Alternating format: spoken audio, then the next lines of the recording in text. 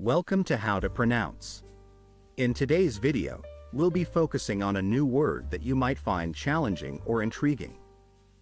So without further ado, let's dive into today's word, Shamisen, which means a three-stringed traditional musical instrument used in Japanese folk music and theatrical performances.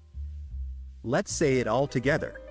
Shamisen, One more time. Shamisen, Now let's split the word into syllables and then pronounce each syllable one by one. Sha, mi, sen. Thank you for joining us on this adventure in pronunciation. Remember, language is a journey, not a destination. Keep exploring, experimenting, and expanding your linguistic horizons. We'll see you next time.